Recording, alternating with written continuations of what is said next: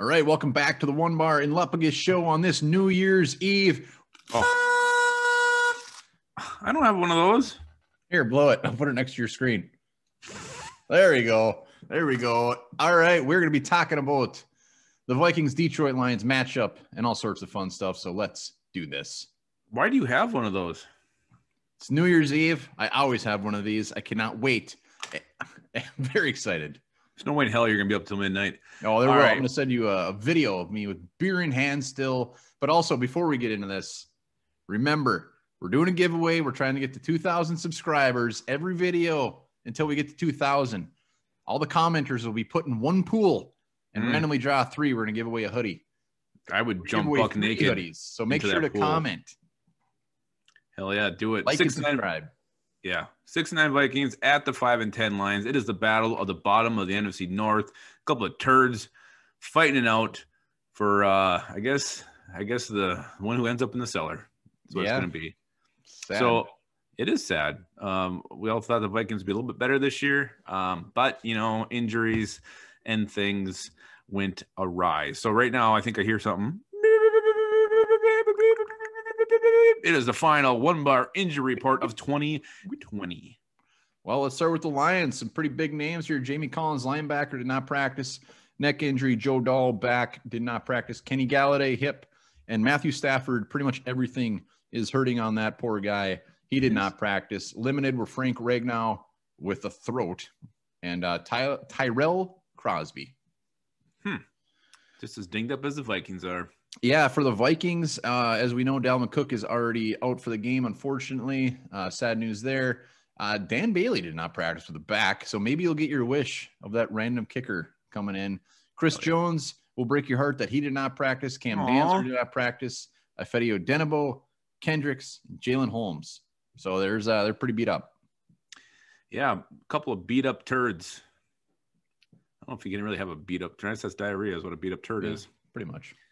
All right. So the big question is, and we touched on this a little bit when we scolded with Dion when we tag team him yesterday. Gut feeling, or just truthfully, do you want the Vikings to win this game, or what's more important, winning or losing? Yeah, I do want the Vikings to win. I mean, if we were where the Lions are at pick 7 and could get all the way up to like 3, I might have a different answer. But we're at 13 right now, and yeah, I want the Vikings to win this one. If they lose, will I be, will I lose sleep over it? No, but yes, I want them to win.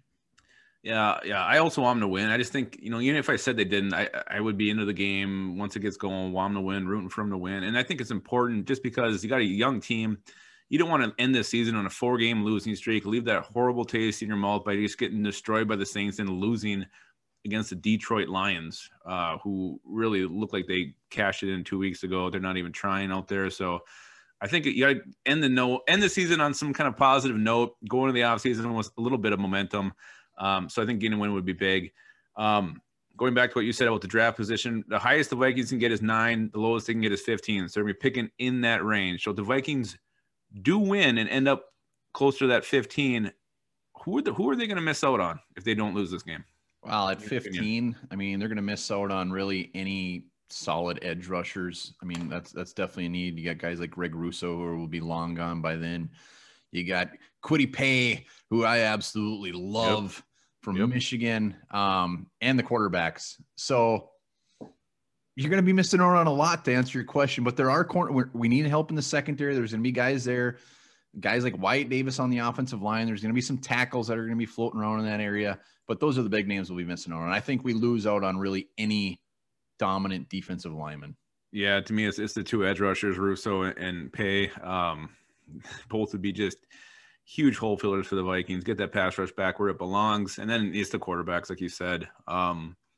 If you get up to 9, there's a possibility you get one of those guys fall on the board. Yeah, but at 15, it looks very, very bleak. So if you're sitting 15, I think the best you can hope for is pretty much Wyatt Davis at that point to fill an immediate need. Otherwise, I think you look to trade down. But again, the draft is always moving parts. You never know who's going to be there, who's going to fall, who's going to rise, especially this year with not everybody playing. It's a huge crap. It's a bigger crapshoot than normal. It is. It's a poop shoot. It is a poop shoot. All right, let's jump into the game itself. Delvin Cook out, like you said. Riley Reef probably out. Give me some players you expect to see more of in this season finale. Well, Zimmer's being pretty tight-lipped whether or not he's going to kind of cash it in and just see some young guys, or if he's actually going to go for the win. So it's anybody guess at this point. Ezra Cleveland, we talked about it yesterday. Would love to see him at left tackle in his natural position. I would love to see Kyle Hinton at guard. That is my New Year's dream, to see Kyle Hinton on the field. Hopefully not let down. And then just the guys that we've kind of seen on defense sprinkled in, just more of them. I'd love to see more Harrison Hand. I'd love to see Blake Lynch. I'd love to see James Lynch play a whole damn game. Ginger snaps.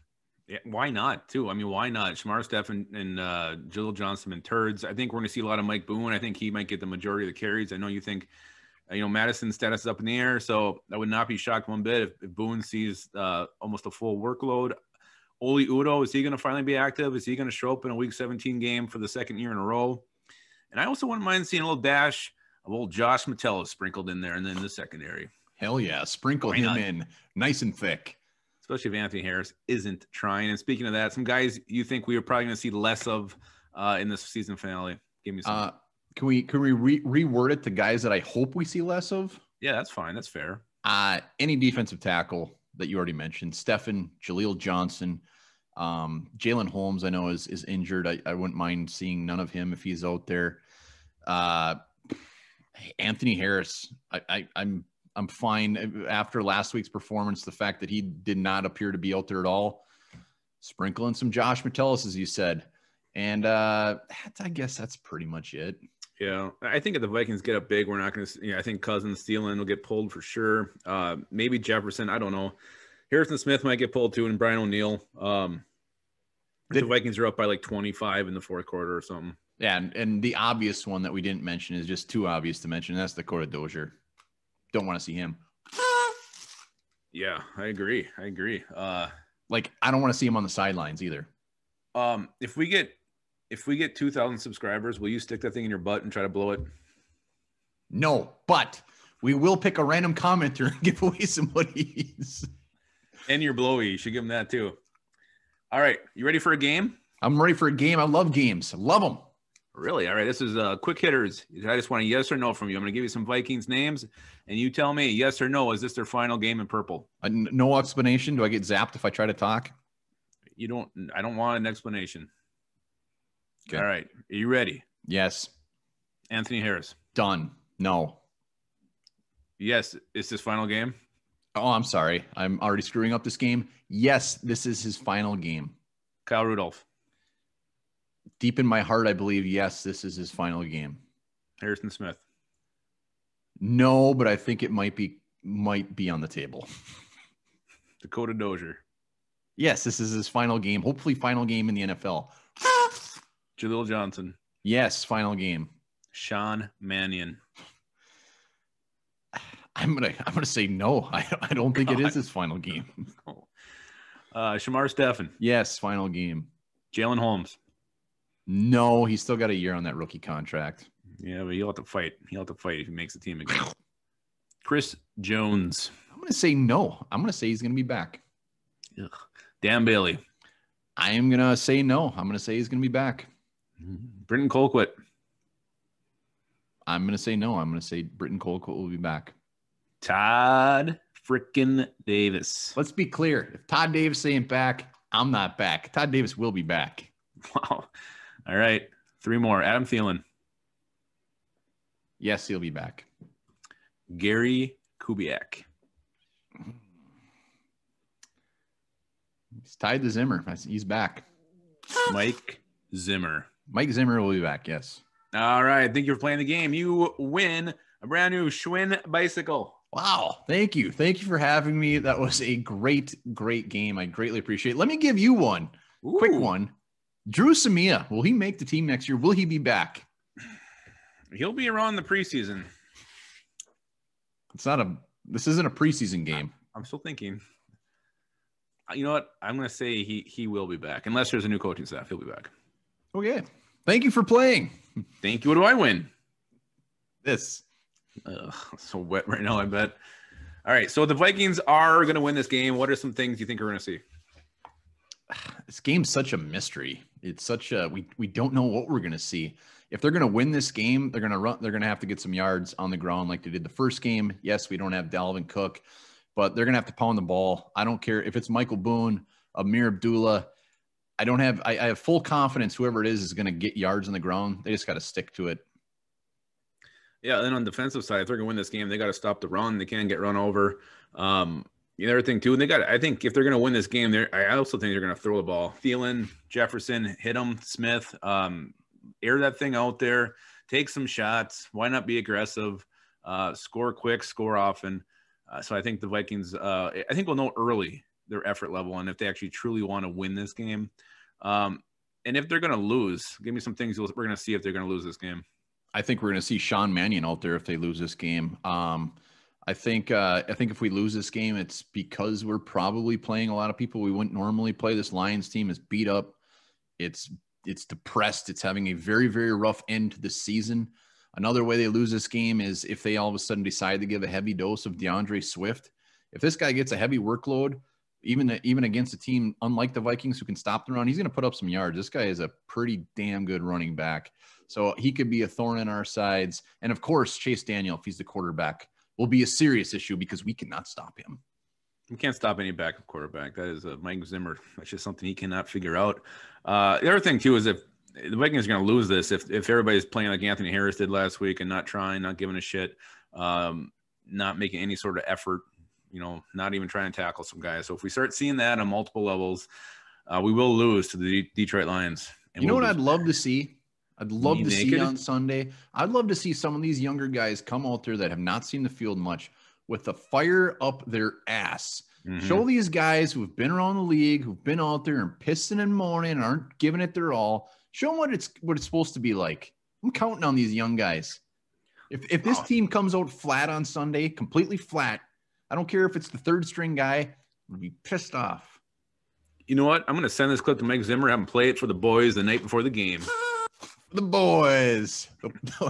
They'll wonder why I'm so pale. I think I'm sick. All right. Who is going to be your game changer for this game changer is Irv Smith. Irv Smith had 2 touchdowns last time he played these guys. He has come on ever since that game, stronger and stronger. I know I mentioned the run a lot, but they will be throwing that thing. And Irv Smith could torment this defense a little bit. Yeah, he could, but my game changer is Mike Boontang. I think he's going to get a heavy load all over him, and I think he's going to have a big game. He's the Week 17 wonder. He's going to show it again. I'm going to say $150 and at least 2 touchdowns for Mike Boone. Love it. I would love it. Good. All right, I want your bold prediction. My bold prediction, the boldest prediction I've given all year. Sean Mannion will get his first career NFL touchdown pass. He really doesn't have one? No, he doesn't. He has 3 interceptions. He doesn't have a touchdown pass. Oh, yeah, that could definitely happen. I'm going to say mine might be even bolder. I'm going to say the Vikings run defense actually shows up and holds the Detroit Lions to under 100 yards on the ground. Wow. Led by the ginger snap, James Lynch. Wow. DeAndre Swift and a pissed off Adrian Peterson. That is a bold statement. Hey, I told you it was bold. And we didn't hit on, let's just hit on the former Vikings quick. Everson Griffin, AP. This could be the last time he's out on the field. I mean, you really believe that? You don't think we'll see him again? Well, he just seems every offseason it's slower and slower for him to get re-signed by a team. I hope we see him more. We'll see. I think he's going to want to keep playing. So I think eventually, teams will get injuries. It might not be till August he gets picked up by somebody, but I guarantee you we'll see Adrian Peterson in the NFL in 2021. Yeah, and we're going to see a real fired up Everson Griffin too. Yeah, his Twitter rant last week was hilarious. Just wanted people to piss him off, and the shit people were writing was great. Oh, had a good hearty giggle reading those. That's what he's good for. All right, so that's it. Final game preview of the 2020 season. Meaningless game unless you factor in draft position for this one. We'll be back with a preview video in 2021, or maybe our first video of the year, of the new year. How exciting is that? Very, very and until exciting. then, yeah, it's very exciting. Until then, remember this. End your 2020 knowing this little fact. Australian koalas are in danger of extinction because over half of them have chlamydia.